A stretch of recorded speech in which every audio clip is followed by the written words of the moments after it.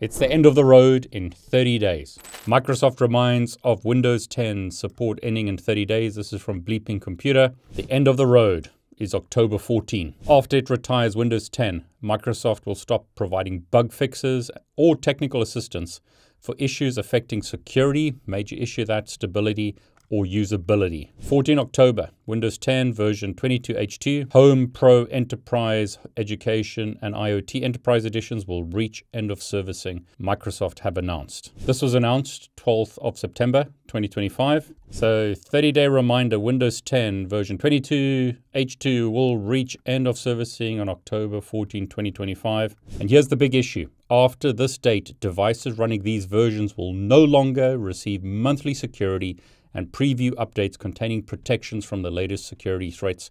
Unfortunately, these days, it's not a good idea to run software that's not patched.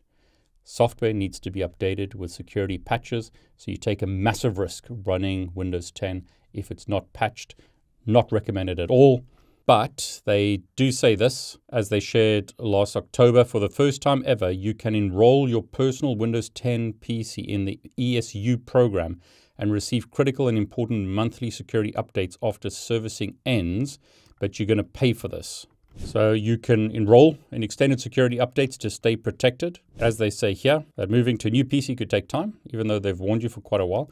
So you can now join this program. If you're an individual, you can use Windows Backup to sync your settings to the cloud at no additional cost. You can redeem 1,000 Microsoft rewards at no additional cost or pay $30 US. Local pricing may vary, so this gives you updates for another year, so up to October 13, 2026. For commercial organizations, you have to pay $61 per device to receive monthly critical and important security updates for 1 year. The subscription can be renewed annually for up to 3 years, with the cost increasing each year. If you really don't want to get off Windows 10, enroll in this program and pay the extra money, or use one of the other options. But Microsoft recommend that you update to the latest version of Windows 11. Okay, so what are your thoughts? Are you going to stick with Windows 10, leave it unpatched? Very bad idea.